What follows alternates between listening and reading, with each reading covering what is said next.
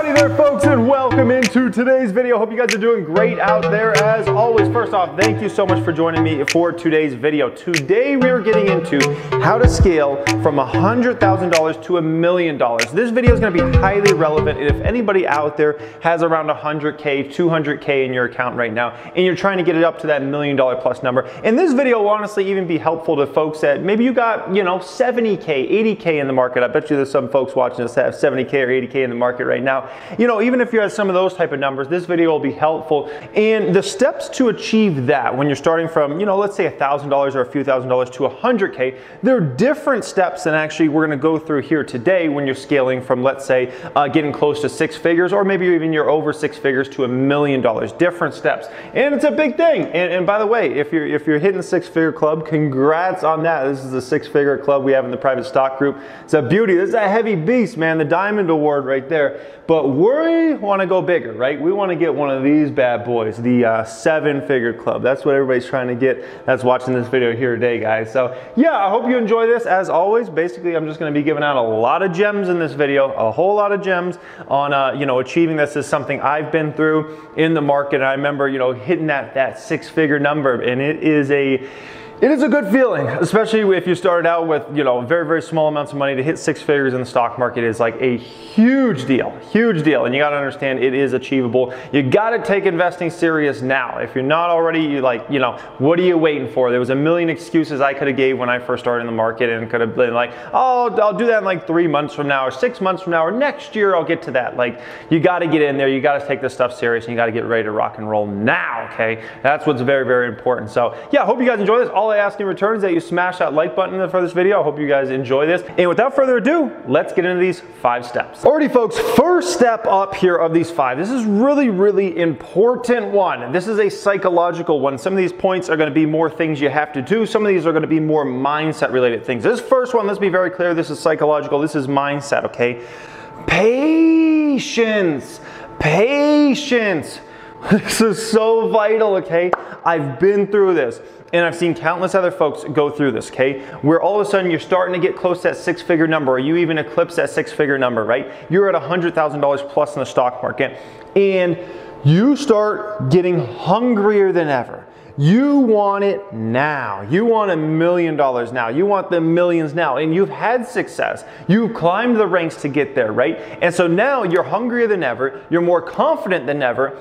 And sometimes when you're more confident than ever, hungrier than ever, it can maybe lead to a little overextension. And I got to get this tomorrow. And oh my gosh, I achieved this, and now I can get here tomorrow. And you got to understand, when it comes to investing, patience is key, okay? Patience is key. If you're building a business, maybe you can keep going 1,000 miles an hour. But I'm telling you, when it comes to investing, you gotta take a deep breath sometimes. You gotta adjust, and you gotta focus on what you've achieved. And that to get to that next level, let's not focus on getting there tomorrow. Let's put a plan together over the next several years on how we get there, okay? This is very, very important. And when you start to get to bigger and bigger numbers, you got to start understanding it's about calculating your moves. I've seen a lot of folks get up to 50K, 100K in the market, okay?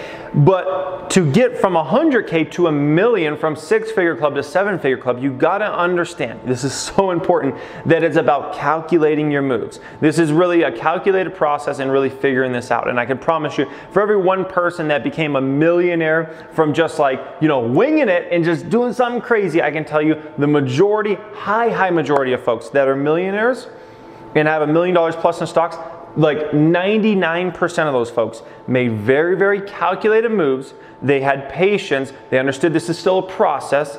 And although they achieved success, getting to 6 figures plus, they understood, hey man, this is going to take me a few years to get to this next level, which is 7 figures, okay? Psychological step there, very, very important. Patience. Let's get into number 2. Alrighty, folks, second step up here. This is actually more of a personal finance step of the bunch, but this is actually extremely important if you're trying to scale from 6 figures to 7 figures. And there's another thing that gets people in a lot of trouble, okay? And you got to avoid this. Watch those expenses. Here's the thing. All of a sudden, you have 6 figures to your name. You're at $100,000 plus, right? And especially if you've built from the ground up and you know, what's just a few years ago, you had $1,000 in your account or $2,000 or $5,000. When all of a sudden you've achieved and you got to $100,000, it's a huge deal, right? And you are more than likely going to feel really good about yourself. The issue is, what happens is a huge lifestyle creep when you start to hit 100K plus, right? And it happens to a lot of folks out there. And all of a sudden you wind up in a situation where you can't even funnel money into your accounts because all of a sudden you bought a new car, you bought a new house, you bought a new this, you bought a new that, right? And so you got to make sure, if you are going to have you know, an elevated lifestyle, right? You got to make sure you're still staying way under your expenses, okay? Because the way you got here, more than likely, the 98% of people or 99% of people that get here do it because basically their income is much higher than their expenses, and they're able to invest that money into the stock market, right, and build up, and that's how you get to 100K, okay? Maybe 1% or 2% of people like inherit money or something weird like that, right? But 98% plus of people, you're not going to get to this number unless you basically have a higher income than your expenses, you throw that money in the market, you get gains on that, and you keep that ball rolling, okay? And so you got to remember kind of what got you there, and don't have those expenses creep up too much.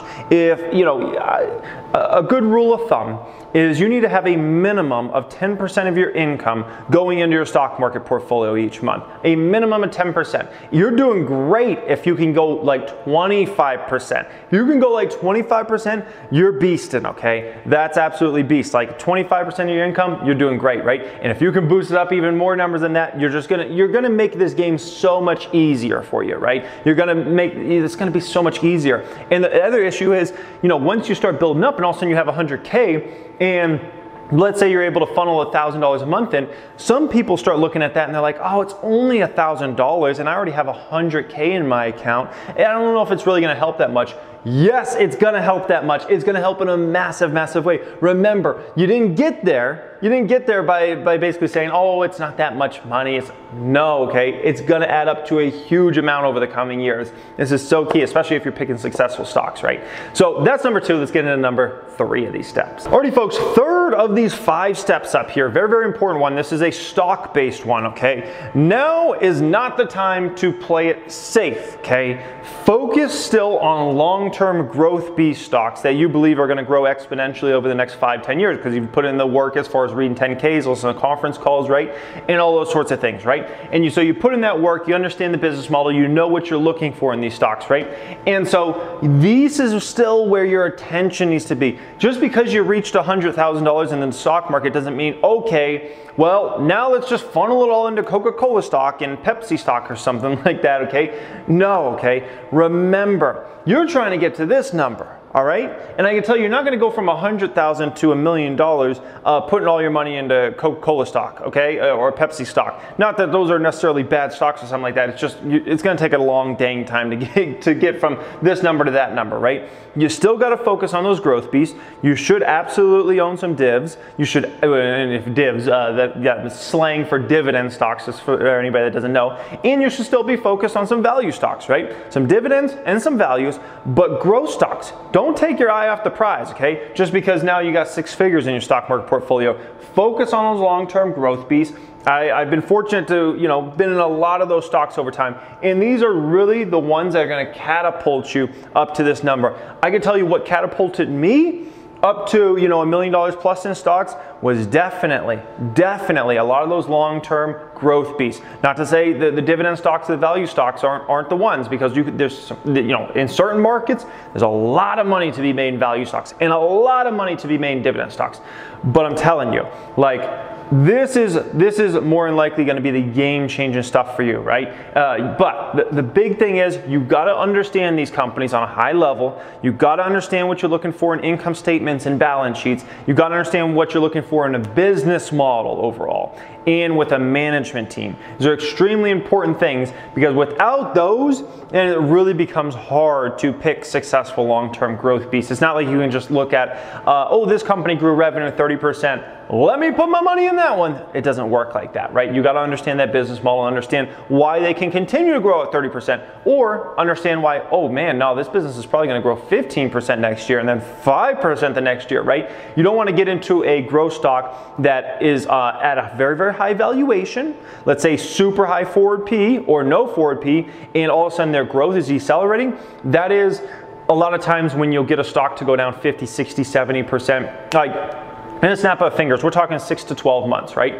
I mean, if it's at a cheap valuation and it's a growth stock that's coming off crazy growth, but now the growth is expected to slow, but the valuation is cheap, let's say it's trading at a forward P of 15, 20, something like that, fair play. But if you're in a stock that has a crazy valuation on it, meaning no forward P or forward P at 50 plus, 100 plus, and that growth is coming down massively, a lot of times those stocks all of a sudden are chopped in half real quick, okay? And a lot of times it's all of a sudden about, whoa, they're not going to grow at that rate. And if it already has a high valuation on it, man, there's a difference. Sometimes in the stock market, you get in a stock and it goes down 10, 20%. But I'm telling you, if you get in the wrong growth stock, you're going down 50, 60, 70%.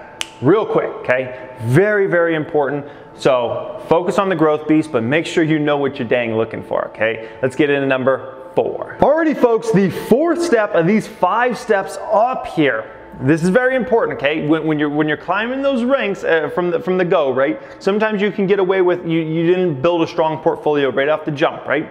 But now that you're reaching bigger numbers, 6 figures or over 6 figures, right? You want to build out a strong portfolio, at least 5 B stocks, at least 5 stocks that you can be super, super proud of that you own in your portfolio. At least 5. You can own 10 maybe even, okay? At the same time, you don't want to get too over diversified, like own let's say 60 stocks or something like that. And I've definitely seen that before. If you're going to own 60 stocks, might as well just buy an S&P 500 index fund at that time, right? You're not really a stock picker. You're just throwing money into everything essentially, right? So you need to be in at least 5 B stocks. So for this example, an ideal portfolio in my eyes for somebody that's at 100K or roughly around 100K and is trying to get to $1 million plus would be 3 growth stocks, 1 dividend stock, and 1 value stock.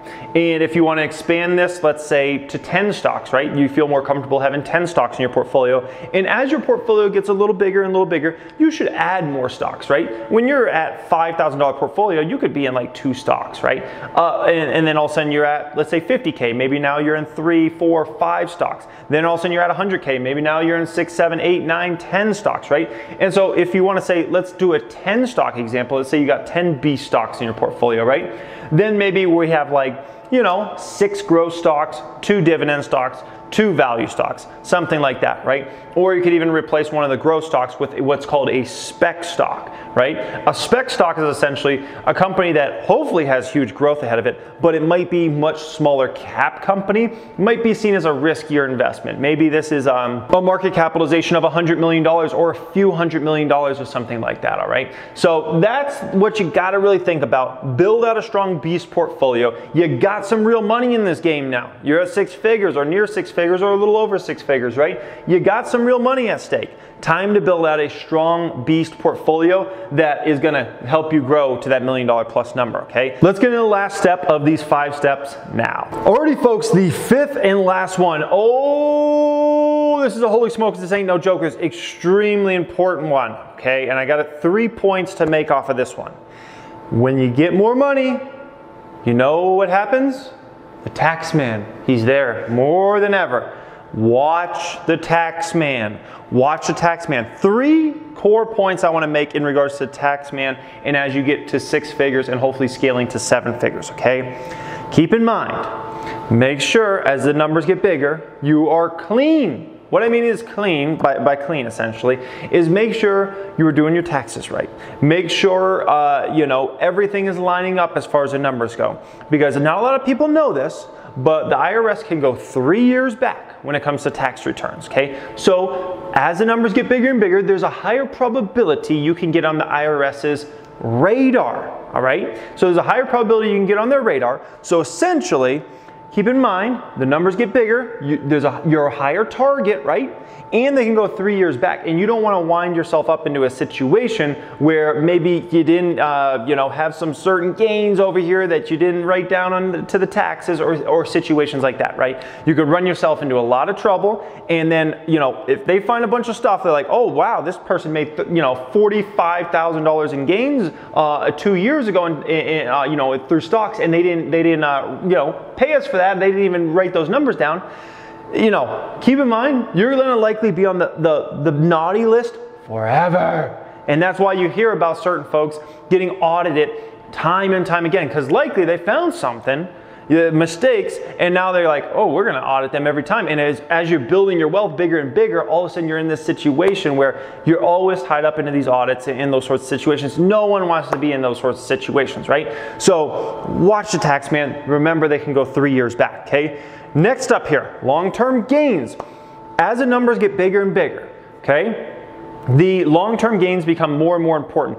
So basically, how you're taxed, essentially, is, imagine you make really good money at your job. Maybe you make $250,000 a year, $200K a year, $100K a year, whatever, right? Or from your business. Let's say you got a good business and you're making 6 figures plus a year, right? Keep in mind, your tax rate might be high 20s, maybe even low to mid 30%, okay? Never mind if you got state taxes on top of that. Now, if you're taking short-term gains, you're going to be taxed at that tax rate versus long-term gains, you're usually taxed at maybe 15 to 20%. So we're talking about a massive difference in money. All you got to hold the stock for is 365 days. 365 days, and then you can take your gain, okay? Now, I try to never necessarily make a decision to buy or sell a stock based upon necessarily the tax man, but it is important to keep in the back of your mind that, I could hold the stock for an extra 3 weeks, or I could sell out today, and if I sell out today, I got to pay short-term gains at a 33% tax rate, let's say, versus if I just wait 3 weeks, I pay 15% or 19.6% or 18.6% or whatever it is, right? So this is very, very important, all right? Next one up here, this one catches a lot of people into some trouble, all right?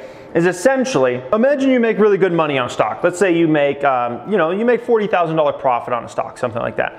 What most people do is right away, they're going to go invest that money. So let's say you put $40,000 into a stock position, right?